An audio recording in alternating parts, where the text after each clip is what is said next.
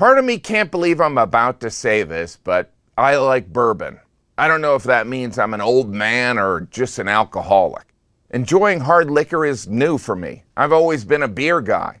In the past, when a friend would say, let's get a scotch or a whiskey, I'd think, well, I guess we could pretend like we're in a Tennessee Williams play. But now, I like bourbon. Like is how far you can go with your enthusiasm for any alcohol. If you're too passionate, you sound like you have a problem. If I said, I love bourbon, I might as well be announcing, I need help. I guess that's why some people use the term aficionado. When someone says, I'm a bourbon aficionado, it probably means they drink too much bourbon. My wife and I will occasionally have a bourbon every night. Sharing a small glass of bourbon together gives us an opportunity to reconnect as a couple and try to forget we have children.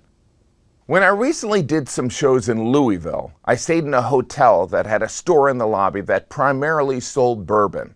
The store also sold glassware and bourbon-related paraphernalia, but the reason there were groups of smiling 60-year-old men walking around was probably the bourbon. I decided to surprise my wife by buying a couple of bottles of bourbon. Don't tell me I'm not romantic. After the cashier wrapped up the last bottle in bubble wrap like it was some precious historical artifact, she casually mentioned, I don't know if this is a big deal, but this bottle of bourbon costs $1,100. Does that matter? I thought, well, not if it includes the factory. Does it matter? Only if my children expect to go to college.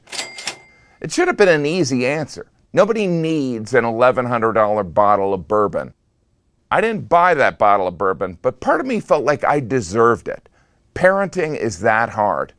I guess I wanted that bottle of bourbon for my wife and me and for our children. I mean, because of our children. I'm a bourbon aficionado.